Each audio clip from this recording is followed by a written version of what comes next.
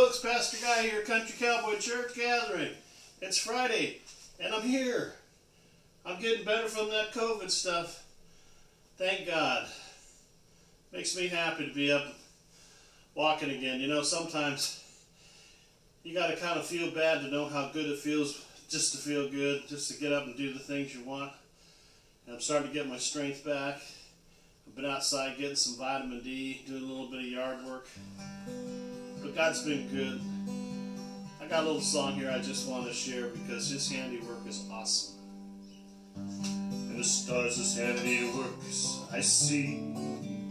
On the wind He speaks with majesty. Though He ruleth over land and sea. What is that to me? I will celebrate nativity, for it has a place in history. For He came to set His people free. What is that to me? Till by faith I met Him face to face. I felt the wonder of His grace. And I knew that He was more than just a God who didn't care, who lived way up there, and now He walks beside me day by day, never watching o'er me lest I stray, helping me to find that narrow way. He's everything to me. So by faith I met Him face to face, and I felt the wonder of His grace. Then I knew that He was more than just a God who didn't care, lived way up there, and now He walks beside me day by day, never watching o'er me lest I stray, helping me to find that narrow way. He's everything to me. He's everything to me. He's everything to me. Oh yes, He is. I tell you, I was down and out for several days. And all I could do was say, God, this one's on You. We got to get through this to the other side. I want to give Him all thanks and praise. And if you're feeling bad, give it over to God. Let Him take care of you. He does a pretty good job of it. Amen? Amen. Hey, I want to share you something. I was telling you that I got to spend some time outside pulling some of the weeds, getting some of the things taken care of in my yard, as I needed to slowly start getting my strength back. You know, you can't just jump right into something sometimes when your body has been ill for a while and you get really weak and you haven't been up walking around and your muscles start to atrophy. But it sure felt good the last few days going out and spending just a little bit of time getting my fingers in the dirt and pulling some weeds and manicuring the backyard and getting ready to get my garden planted. So I got all the things I need. I just got to finish the project. So I'm sure we all got projects that we need to get busy with. Take the time to do it, just a little at a time, and pretty soon it'll all be done. But I got a parable I want to share with you. So if you turn to Luke, let's go to the 8th chapter. And I'm going to start at 8th chapter, chapter 4. And when a great multitude had gathered and they had come to Him from every city, He spoke by a parable. But Jesus loves to use parables. It makes you think a little bit. Think over this one. The sower went out to sow his seed. And he sowed. Some fell by the wayside. It was trampled down. And the birds of the air devoured it. Some fell on rock. And as soon as it sprang up, it withered away because it lacked moisture. And some fell among the thorns. And the thorns sprang up and choked it. But others fell on good ground, sprang up and yielded a crop of 100-fold. When he had said these things, he cried, "He who has ears to hear, let him hear. It's kind of Jesus' way of saying, hey, you paid attention? Did you just hear what I said? Then his disciples asked him, saying, well, what does this parable mean? And he said, to you it has been given to know the mysteries of the kingdom of God, but to the rest it is given in parables, that seeing they may not see, and hearing they may not hear. Now the parable is this: the seed is the word of God. Those by the wayside are the ones who hear. And when the devil comes and takes away the word out of their hearts, lest they should believe and be saved. But the ones on the rock are those who, when they hear, receive the word with joy. And these have no root, who believe for a while, and in time of temptations fall away. Now the ones that fell among the thorns are those who, when they have heard, go out and are choked up with cares, riches, pleasures of life, and bring no fruit to maturity. But the ones that fell on the good ground are those who, having heard the word, with a noble and good heart, keep it and bear fruit with patience. You ever do a garden? You get the roots and stuff and the weeds out and put a little seed in there, and then you wait. And you wait. And you wait. And it springs up a little bit, but you wait and you wait. He says, so when you plant your garden, be patient. When you fill yourself with God's word, be patient. Let these things blossom. Let them take root within inside you.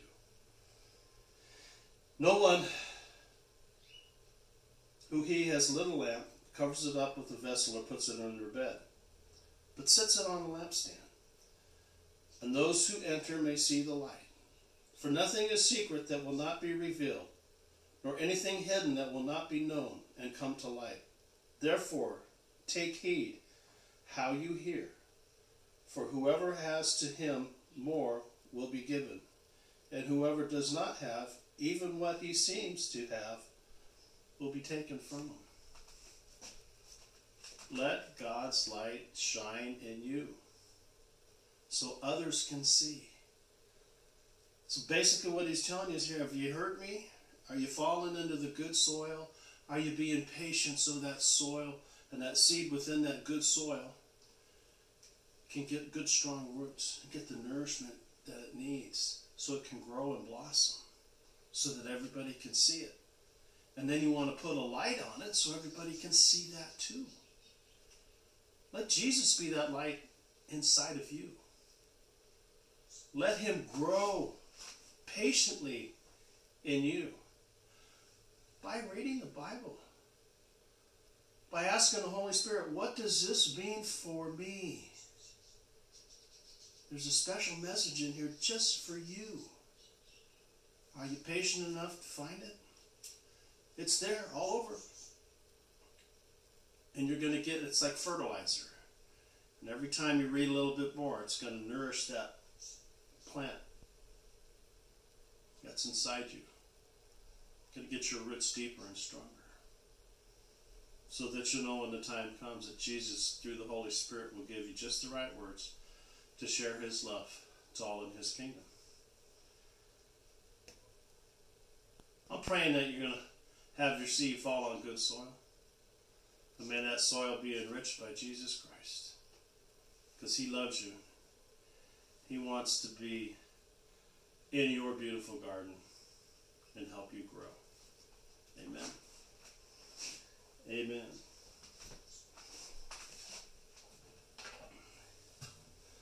Well, I have a little bit more energy this week than last week. Next week it'll be even better.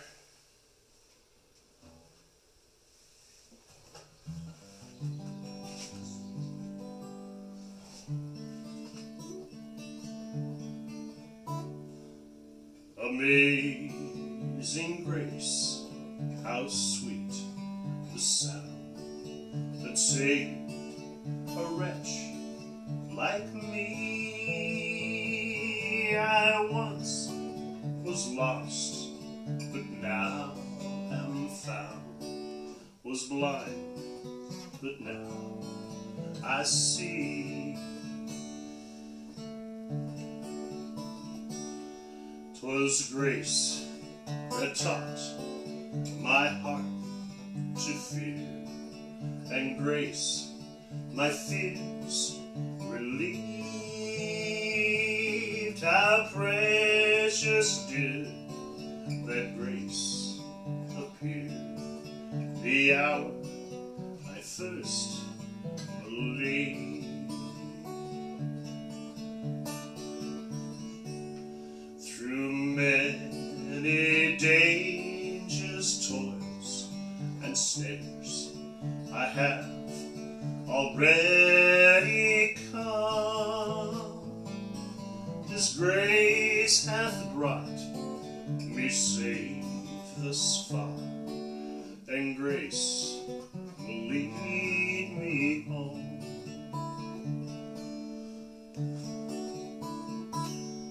When we've been there 10,000 years, bright shining as the sun, we've no less days to sing God's praise than when we first begun.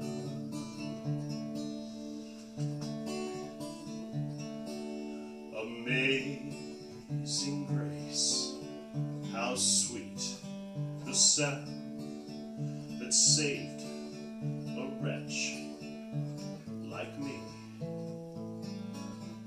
Once was lost, oh, but now am found. Was blind, but now I see. Lord, I was blind, but now I see.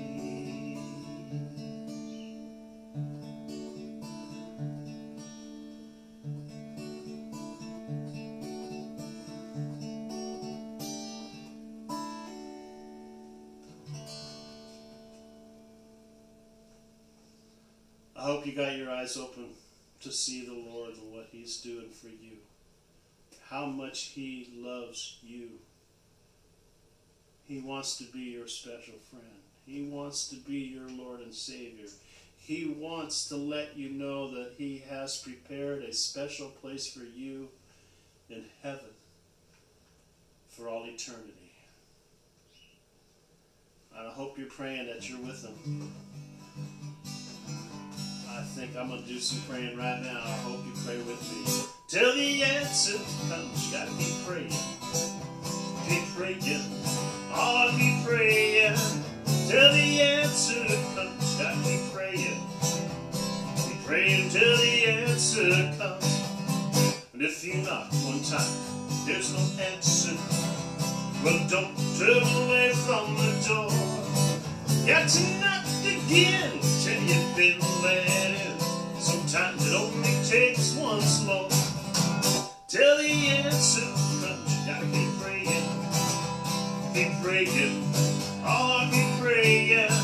Till the answer comes, you gotta keep praying. Praying till the answer comes. Now sometimes you might be on your knees for hours before the light finally is breaking through the dark. But if you truly believe its power can breathe life into any troubled heart, till the answer comes, you gotta keep praying. Keep praying, oh, keep praying. Till the answer comes, you gotta keep praying. Keep praying till the answer comes. Keep praying till the answer comes. Keep praying till the end.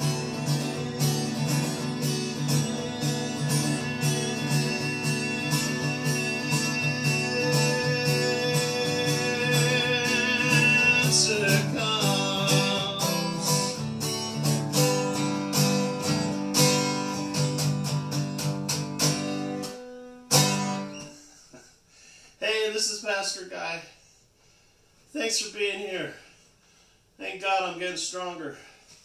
If there's something going on in your life, I'm going to be praying that God has an intervention with you.